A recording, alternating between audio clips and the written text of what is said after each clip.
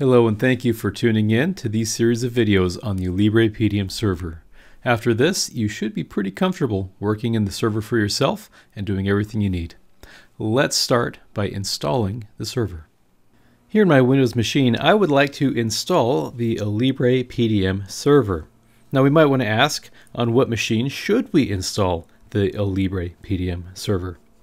If you are a single CAD user that uses your CAD machine all the time, it probably makes sense to install it on the machine that you use all the time.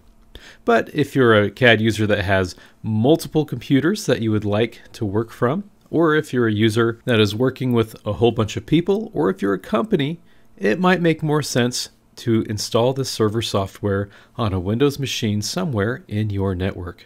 So if you need to access this from a lot of different points, it probably makes a lot of sense to be able to install this on a dedicated machine that can run for a long period of time. I'll go ahead and select my PDM server here, and I'll accept the terms. Now we'll go through the install process on installing the Alibre server. And once the server installation has run its course, we can go ahead and run the server. From here, this is what our server management console looks like. We'll be addressing this in a later video.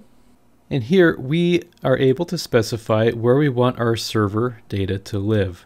I really recommend the default location, but you can choose whatever location you would like. Next, we have a default safe created here. The safe, of course, is the volume where all of your files will go that get shared with everybody else on the PDM server. And I can start my server by clicking on the Start button here. Now our server is online, and we can have connections with others when the server is online. Now if I'd like to manage perhaps another volume of data, I can create a safe over here. And I can make a new _safe, or whatever I'd like to call it. I'll say OK. And now I've got two safes, or two different volumes that users can connect to. It's probably somewhat rare that you would need to have more than one safe, but if you do, here it is, and here's how to do it. Likewise, I can delete this. Now if I right click on it, you'll see that delete safe is grayed out. So I'll go ahead and stop my server. When I right click on my safe, I can see that delete is still grayed out, but I can deactivate it. So we'll go ahead and deactivate our safe, and finally we can delete. So that's how we create and delete safes. We have some other options on this right click that might be useful. We can back up our safe, and we'll cover backups in a future video. We also can export our safe's metadata if we would like to back something of that up. I'll go ahead and restart my server now. As of the making of this video, an expert license allows a user to have one connection without any need for a specific server license. If you would like to have more than one concurrent connection at a time, then we would need to get a license for that. Let's go ahead and stop the server.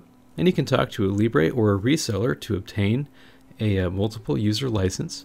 We'll go to Tools and Manage License. And here we're able to get a multi-user license key that we can enter if we wish to have many connections at the same time. We have other tools available to us. We can schedule backups, which we'll cover in a future video, change the language, restore from the backups that we've made, manage and clear a license, of course, and our help and about. If we wish to restore from a file, then we can click on Restore and browse for the file that we would like to restore from. And then we'll simply click Restore, and it will overwrite the safe with the contents of that file that was backed up. Again, more on that in a future video. And that's how we make the install. We hope you enjoyed, and catch us in the next video. Thanks.